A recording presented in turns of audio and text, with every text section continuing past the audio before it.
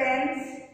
Now, we have started with the topic of salts, and common salt or table salt, that is chemically sodium chloride with the formula NaCl, is a very important compound in our day-to-day lives as well as to be used in other industrial processes. Now, how do we get sodium chloride?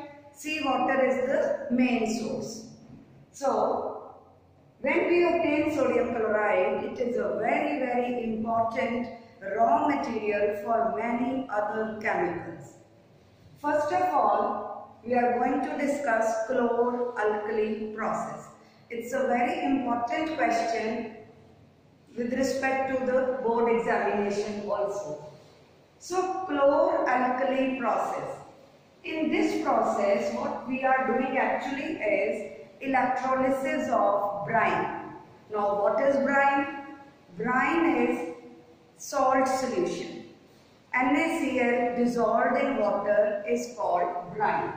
So, when we are passing electricity through this brine, then electrolysis takes place and there are three products which we obtain by the electrolysis of brine.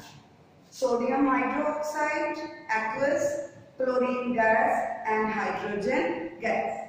Now, why are we doing this process and why we are calling it chlor-alkali? We are doing this process so as to obtain sodium hydroxide, chlorine and hydrogen, which are of immense importance in various fields due to their uses. Now, why is it called chlor-alkali? Because during the electrolysis of brine, one of the products is chlorine, so chlor, and the other is sodium hydroxide, which is an alkali. So we call this process of electrolysis of brine as chlor-alkali process.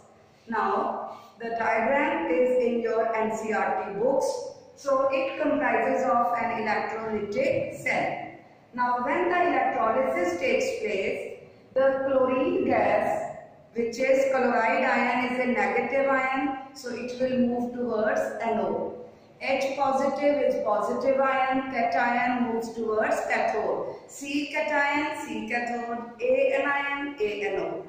So, anion will go to anode and at anode you will get chlorine gas. Now, this chlorine gas is used in the preparation of PVC, that is polyvinyl chloride, and many things which we use today are PVC based. Then it is also used in the production of CFCs. It is also used as an oxidizing agent. It is also used as, disinfectant in swimming pools. Next is hydrogen, the other product of chlor-alkali process. Hydrogen we get at cathode. Now, this hydrogen can be used in the preparation of various fuels, margarine that is artificial butter. So, margarine, if we want to get margarine in the factories, we need to do the hydrogenation, that is we need hydrogen. Then next comes ammonia. Ammonia is a basic material for the preparation of fertilizers, which is prepared in the industry by Haber's process. Now, for Haber's process, we require hydrogen as a raw material. So, the hydrogen we get by chlor-alkali process is further used in Haber's process for the manufacturing of ammonia, to be used in manufacturing of fertilizers and so on. The next very important product is sodium hydroxide. Now, sodium hydroxide is a solid. It exists in solid form, and in the lab we have pellets of sodium hydroxide, and it is little soapy to touch, and it is a very strong base. Now, what is its significance? This is used in degreasing of metals. That is, if the metal surface is sticky and dirty, so you use an alkaline solution and that degreasing can be done. It is also used in paper making industry, soap industry, etc. So this is all about chlor-alkali process.